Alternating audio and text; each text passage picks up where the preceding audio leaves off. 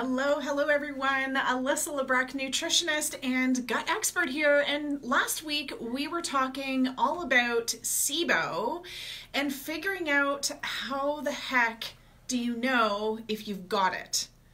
So many of our friends, gut lovers hanging out in our free Facebook group, the Love Your Guts IBS support group, are often posting questions about their symptoms that are happening. And I was seeing this real common pattern happening that many people were getting incredible amounts of bloating. And so this past week we did a free training for our clients in that free Facebook group, all on understanding the difference between bloating. And what was most amazing was how many people identified with the symptoms of SIBO. And so we last week dove into figuring out how you have it, but this week I really want to talk about the 6 things that will cause SIBO. So some of you have reached out over the last week as we've been digging into SIBO more and more, and many of you have been concerned about, well, there's 2 camps. One, I've got SIBO and I've tried so many things. I've been on numerous rounds of antibiotics and nothing seems to be working. What do I do? Okay, so there's many of those types of people. And then there's another group of people that have been reaching out to me who have been really concerned, being like, Alyssa, I don't know if I have SIBO, but I know I don't want it. What do I need to do to fix my gut to prevent myself from developing SIBO? So whether you are in either camp here, tonight is going to be really important for you to watch right through to the end, okay? Because the reality is that if you have gut issues, you are at risk of developing SIBO. All right, because the same damage and deficiencies that create general IBS, gas, bloating, diarrhea, constipation can snowball into small intestinal bacterial overgrowth. And so what we do inside the Love and Trust Your Guts program is put all of our clients through a made gut repair system so that we address all of the damage and deficiencies that got them stuck in the first place. And that's really what helps them to prevent the reoccurrence of their gut issues, but also any further progression of any sort of condition, okay? And this also stands for those in the SIBO department. It's really important that you're given a maintenance plan. And so many people out there I'm seeing, they're being given antibiotics and sent home and there's no actual plan. Or they're given a bunch of herbal antimicrobials. Same thing, no follow-up plan. No follow-up plan. They're not fixing the reason why SIBO came in the first place, and they're not teaching you how to maintain your results. And so SIBO keeps coming back, right? How many of you guys have been in this boat? If you're watching this and you've been fighting Candida and you've been, SIBO, you've been fighting SIBO and you've done all these darn things and nothing seems to be working and you get a little bit of progress, but all your symptoms are still hanging out, please let me know in the comments. All right, let me know, drop it in the comments. We're gonna get you some support, all right? So tonight, let's talk about the 6 things that will cause SIBO. The one thing I really wanna run home is that there's not just one thing that causes SIBO. It's likely going to be a little bit of all of the above, okay? Or you're going to be checking off several of these 6 things tonight, and it's really important that you address all of the things that are affecting your gut, because if you miss even just one thing, that can be the thing that keeps you stuck. The number one thing that I see people getting stuck on is that they're missing critical pieces of the puzzle. So please don't think that you just need to eat healthy or follow the low FODMAP diet. You can't just take a random probiotic or go buy a random bottle of enzymes and hope that this is gonna pass, okay? It doesn't work that way. Unfortunately, you're beyond that now, okay? We're dealing with serious damage and deficiencies in the gut. And so it is absolutely possible for you to feel normal again. And in order to do that, we got to fill in all those missing pieces, okay? So the first thing that we're going to talk about that really sets your gut up for the angry gut train is stress. I know, you're like, really? We're going to talk about stress again? Everyone hates talking about stress because we know we need to be dealing with it and we're struggling to manage it, right? whether you're going through stress right now or not, we've all been through periods of stress in our life. And you might even be watching this being like, that's not me, Alyssa. I'm cool as a cucumber. And the thing is that you might be cool as a cucumber, but then I'd ask you, do you have a busy mind? Okay, so if you have a busy mind, that's also really stressful for the body. Now, I like to give you guys a little bit more of an understanding of why I'm sharing these things with you, because it's, I don't think, helpful just to be like, oh, it's stress, right? When I was trying to fix my gut, what was so frustrating was no one was taking the time to explain why it was happening to me and why I needed to make that change so that I could really get on board. And the thing about stress is that it shuts down your gut. It turns off your digestive system. Think of it like a light switch. It's like, boop, just turns off that light switch, turns off the gut, okay? Rest and digest, shuts that baby right off. And instead turns the light switch on, boop, to fight or flight. Okay, so your body switches into fight or flight mode. So if you're stressed out or you have a busy mind, and it could be like you got in a fight with your spouse, or your coworker is pissing you off, or your kids are driving you nuts, or maybe you are sitting at home and you are spinning your wheels, you're constantly stressing, worrying about your gut, wondering what you need to do, whether your gut's going to cooperate, if when you eat you're going to have a reaction, if your friends and coworkers are going to notice that you look like you are 7 months pregnant, even though you're not. If you're constantly Googling, trying to find answers, right? If you are constantly spinning, worrying, stressing, wondering, dwelling in all the pain of your gut, your body, unfortunately, is not able to decipher the difference of if you have an actual psychopath chasing after you, or if you're just wondering if your gut's going to cooperate today, okay? Or if you had a bad day at work. It can't tell the difference. And so again, guys, it turns off rest and digest, and it puts you into fight or flight because your body thinks that you have a psychopath or a bear chasing after you or a Mack truck coming through your window. And so then the problem is we go to sit down and eat lunch. And your digestive system isn't turned on because you're in fight or flight. Your body's ready to run away. Okay, so stress is so tough on the gut. And what we've seen through studies is that it depletes some really important things in your gut, specifically good bacteria and enzymes. All right, and we're going to start to kind of unpack this as we go through. So stress, no bueno. It is definitely going to create the conditions, damage, and deficiencies within your gut that will allow SIBO to come in and take over, because it's breaking down your defense system, which is your good bacteria and your enzymes. Okay, now let's talk about the second thing. This one is probably going to be surprising for a lot of people, but having elevated levels of estrogen can put you at risk of SIBO. And it's interesting because when we are struggling with hormone issues, it's usually because of a gut imbalance. And so when gut issues or gut imbalances are prolonged, we start to develop hormone imbalances. And as estrogen elevates and that hormone imbalance becomes even greater, then this also snowballs with the other digestive imbalances that put you at risk of having SIBO. Okay? And so what's interesting, my dad was just giving me a quick little call there. We'll have to give him a call back. Do you know what? It's been a really busy week, and I think my dad's called me every day this week so far, and I have not called him back because I'm just so dang busy fixing guts. So, Dad, I'll call you back in a hot second. All right, so here's the thing about elevated estrogen is that what we've seen is it actually delays gastric emptying. What the hell does that mean, Alyssa? So in other words, your bowels are not going to eliminate properly. You're probably erring on the side of constipation. Okay? And what's also interesting is elevated levels of estrogen are what can create tissue growth in the body. And this is where we start to see things like endometriosis. And so there is a correlation between endometriosis and SIBO. Okay.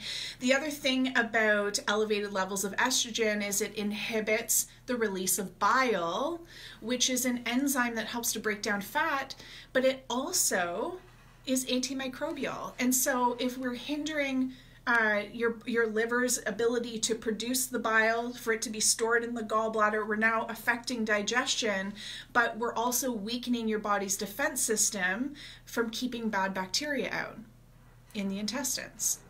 Okay, so we need to also be mindful of your hormones. And we see often that there's hormone imbalances, especially when SIBO is present. Now, let's talk about the third thing. So I briefly touched on this when we were chatting about number one, stress. One of the things about stress is that it depletes your good bacteria and your enzymes. So the third thing I want to talk to you about is having an underactive stomach. And what we've seen is when this stress starts to snowball and you start to become depleted in enzymes, especially hydrochloric acid, when you have chronically low hydrochloric acid, this acid enzyme is designed to keep buggers out, right? Keep the bad bacteria out. It's your defense system because they can't thrive in an acidic environment. So when that acid becomes depleted, and what is incredibly common is, years ago you might have started for you as a little bit of gas and bloating, maybe poops were a bit wonky, and then you started to develop maybe a little bit of acid reflux, and the doctors were hot to trot on putting you on some sort of proton pump inhibitor or antacids without testing your stomach acid levels.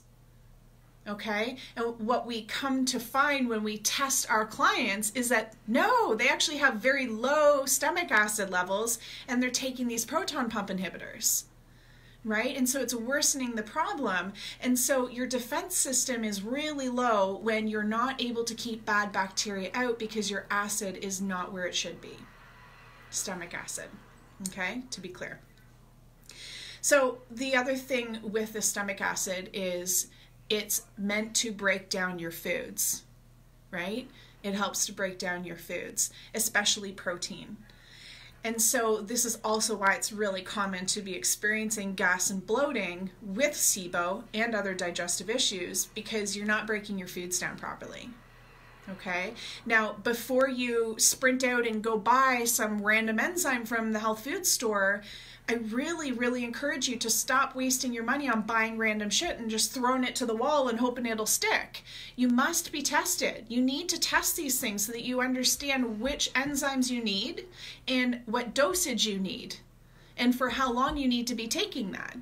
And so again, guys, part of the problem is that people are getting stuck because they're trying to guess their way through this and sort of Googling their way through that is really not going to be fruitful because what ends up happening is you miss important pieces of the puzzle, okay? Or you're getting close, but you're off the mark because you don't know, again, how much enzyme, what dosage, what specific enzymes you need. And then we're going to talk about this with probiotics too, knowing what strains you need, what dosage, okay? And so, guys, please stop guessing because all that happens is when you try that and then it doesn't work, you get so frustrated and hopeless thinking that it's not possible for you.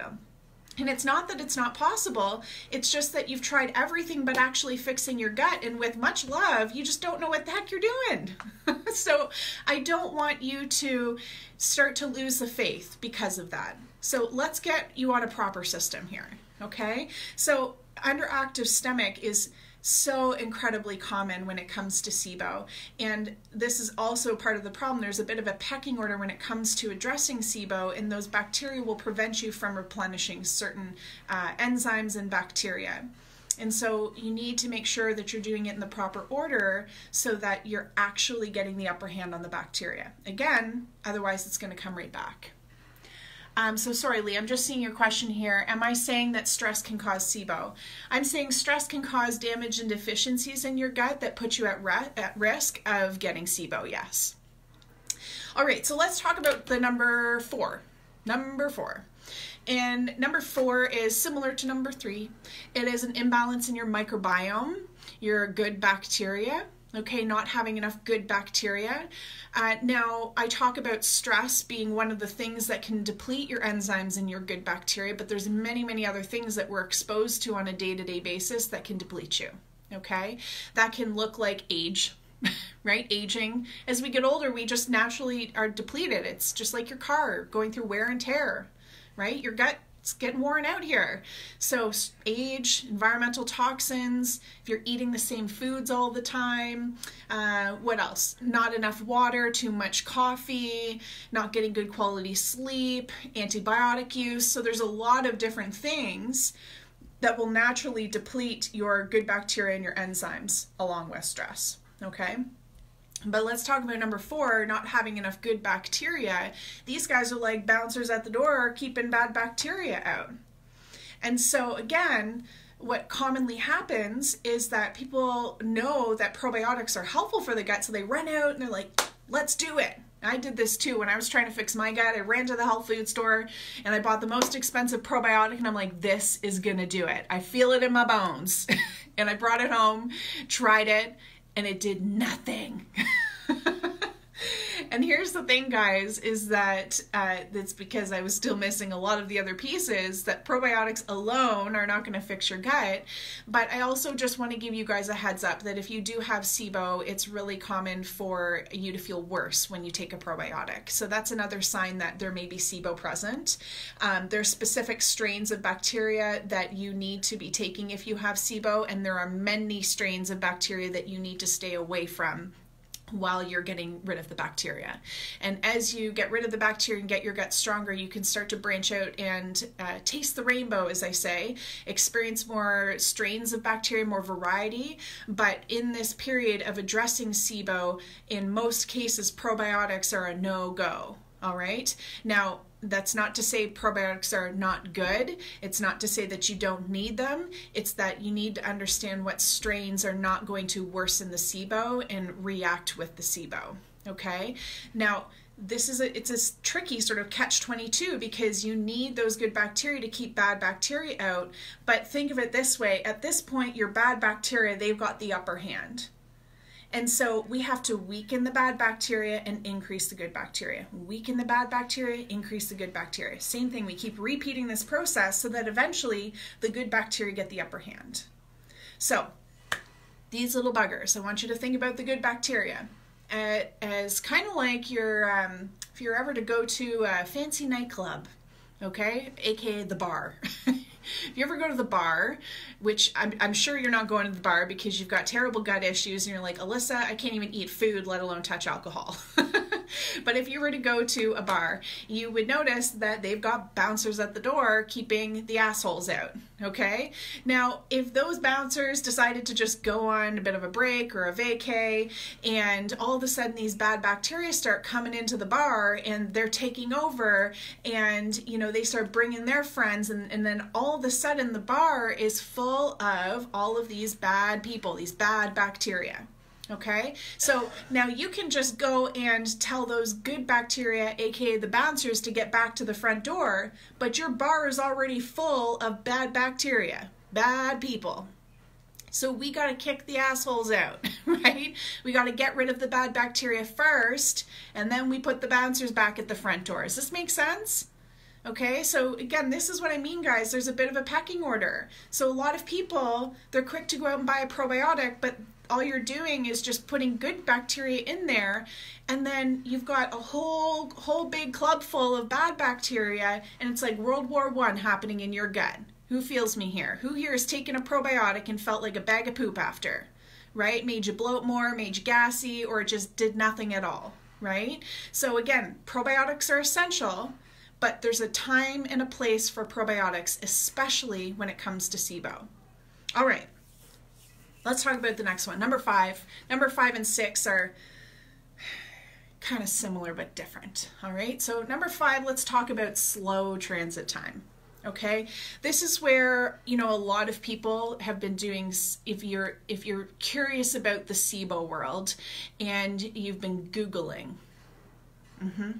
you've been searching the World Wide Web, and you're trying to find a solution, and I'll almost guarantee that you've run into a number of blogs talking about the migratory motor complex, right? The MMC, and how that's the thing that you need to fix your SIBO, right? And so here's the thing, is that slow transit time, you know, fancy words for just motility issues.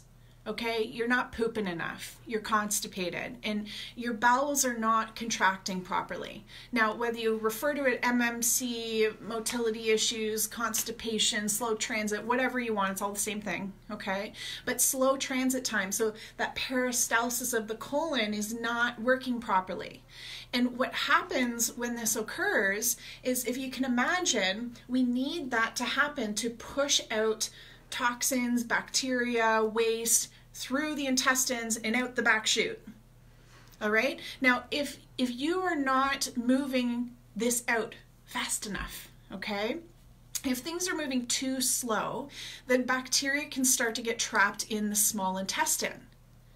And then they start to overpopulate and overgrow, and that's what we call SIBO, guys, small intestinal bacterial overgrowth. And so slow motility is definitely one of the things that will cause SIBO, right? Now, here's where a lot of people get stuck, is they think that they just have to take some sort of motility supplement, right? But it's so much bigger than that, because we have to fix the reason why you have slow motility in the first place. Because what will happen is the SIBO either won't go away at all, or if you do manage to reduce your hydrogen levels or your methane levels of gas in the intestines, it will come back because you didn't fix the reason why the motility issues occurred in the first place. Make sense? So motility issues are incredibly important. And if you have SIBO, you will need to continue to support motility likely the rest of your life. Okay, so motility issues can be caused from many, many things, like not enough good bacteria, chronically low stomach acid. This is where we start talking about there's several things here. But also there can be structural damage, nerve damage, adhesions, inflammation, and things that have happened to the intestines that will create slow motility or migratory motor complex issues, okay? I mean, guys, the whole gut health world, people are making things too complicated. Let's just call it like it is. You're not pooping. You're not pooping fast enough, okay? So you need to get pooping more, and you need to keep pooping. And that's really important to keep SIBO away, to keep these bacteria from overpopulating. Now, I'm really, really downplaying it, keeping it simple, but again, I think that we need to make it accessible so you guys really understand and get a good visual.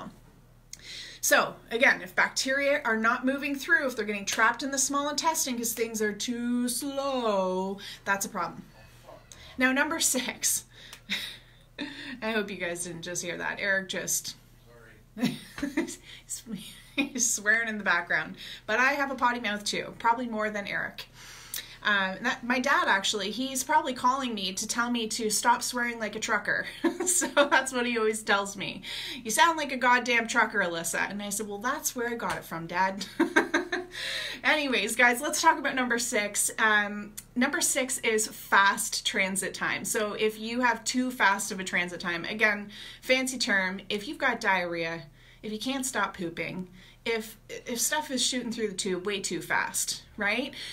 And these are some symptoms to be aware of if you have like chronic constipation or chronic diarrhea and nothing seems to be working. You're trying all of the things. You're doing the antidiarrheals, the laxatives, and they're not responding. Or you go from, especially, I'll give you an example. We have a client of ours we're working with right now. When she first started with us, she was sharing with me that she has terrible diarrhea. And she was pooping about 8 to 10 times per day and straight water. And what was happening was she would take a bunch of Imodium and medications her doctors were giving her to try to slow down her bowels. And then what would happen is she'd be so bunged up, she wouldn't poop at all for a day. And then the next day, she'd shit her pants. Like, it was a really terrible, terrible situation of this up and down roller coaster, right? No one was addressing the bacteria. And so she's only 1 week into her SIBO protocol. 1 week, guys. And she's gone from raging diarrhea to stabilized, formed, balanced poops. She's getting 4 perfect poops every single day. That's incredible. We have another client who we've been working together for quite some time. When she first started with us, she was having to wear Depends to work. Same thing, 10 to 15 bowel movements per day, having accidents, which is why she was wearing Depends to work. She wouldn't leave the house without them. We got her tested for SIBO. Turns out that she was hydrogen dominant. We put her on a responsive removal plan. Within just 1.5 weeks, she went from 10 to 15 poops per day to 2 poops per day. So guys, this is why I always say it's absolutely possible for you to feel normal again. But if you're missing critical pieces of the puzzle, you will remain stuck, okay? So don't lose the faith. So in these cases of severe diarrhea, what's happening is, you know, I keep it really simple again. Think of your intestines like a tube and stuff is just shooting right through the middle. And so if you're just shooting right through the middle, you're not properly bulking and forming the stool and everything that's gone caked up on the intestinal walls, right? And so you're not properly forming a stool, and much like constipation, what we find is that bacteria can again continue to get stuck in the small intestine and they start to overpopulate and cause problems. Okay, so too slow motility is also something that you need to really be, too fast of motility is something you also need to be really mindful of when it comes to SIBO. So I want to just hit on one more quick thing here that's really incredibly important, and that is getting rid of SIBO. Okay, so we briefly touched on this last week. Last week we went live and we talked about how do you know if you have SIBO. So if you didn't catch that last week, you can catch the replay on our Facebook page in the video tab, or you can also jump over to YouTube. We've got tons of videos over there. Alyssa Lebrecq, Gut Expert, and you can subscribe and you'll catch the replay, and every time we post videos you'll get notified. So go check that out, and we teach you how to figure out if you've got SIBO. But if, let's say you've got SIBO or you suspect you have it, and maybe even you've been through all sorts of rigmarole trying to get rid of it. And the number one mistake that people are making when they're trying to address their SIBO is that they're either given antibiotics. Let's unpack this. I'm going to go into a little bit more detail here. What are we doing for time? I don't even know what time it is. How are we doing here? Okay, I pretty much got to go, but I'm going to spend the time anyway. So here's the number one mistake people are making is a lot of the times they go to their doctor and their doctor's like antibiotics. And the thing about antibiotics, guys, is that sometimes they're absolutely necessary, all right? In the case of SIBO, what we've seen through studies is that Xifaxan, also known as rifaximin, only has a 60% success rate. That's not fantastic, okay? Because the other problem with that is that there's a 90% reoccurrence rate. 90%, meaning it's coming back, and it always comes back worse. So even if you manage to eliminate some of the symptoms short term, if you're lucky, because most people don't end up feeling great on the antibiotic or it does nothing for them, even if you do manage to be somewhat successful with the antibiotic, it doesn't fix the reason why SIBO came in the first place. And so it absolutely will come back, okay? And that's really important for you to know, because whether you decide to do antibiotics or not, it's all good. But you're going to need some sort of responsive gut repair system to fix the reason why it came. Again, otherwise it's going to come back. So the other common mistake is that people will either Google or they go to practitioners who don't totally understand SIBO. They're not specialists in the area, and so they end up being given, or they're Googling, or random supplements, antimicrobials, and again, they weed, they try to kick out all these bacteria, and they don't fix the reason why it came in the first place. So here's the problem, guys, is you can't just kick out SIBO. You can't just take a bunch of antimicrobials or antibiotics and weed out the bacteria, because all you're doing is lowering the level of bacteria if you're lucky.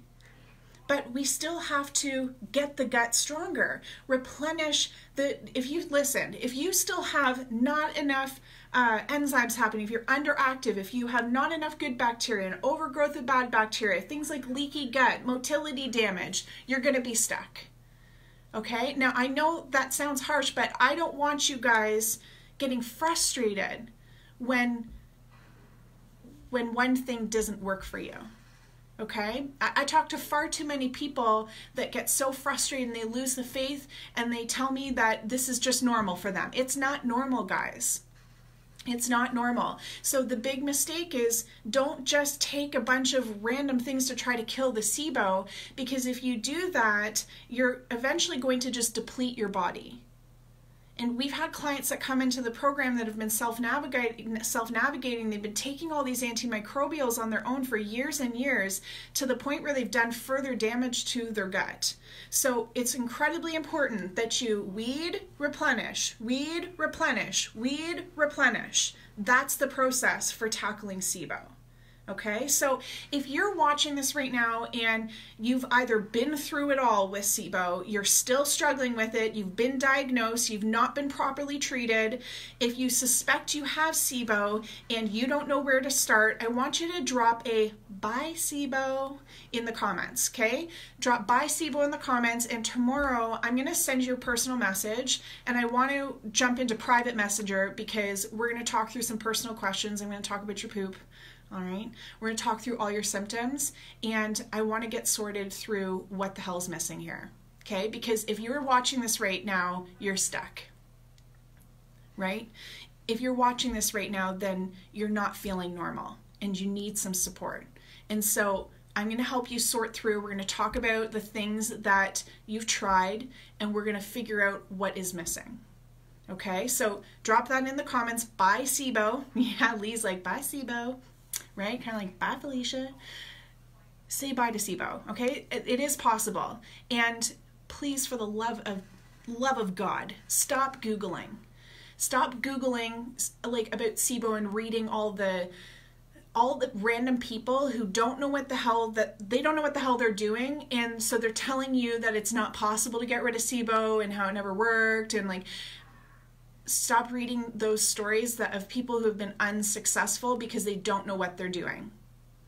Okay? It's absolutely possible. It's absolutely possible. So drop "bye SIBO" in the comments. I'm going to reach out tomorrow. We'll send you a PM. And in the meantime, though, I got to go, guys. We got a client call tonight, and I got to have dinner still. So I hope you guys have a fantastic rest of your night. I hope this was helpful, and we'll be back next week. Bye, guys.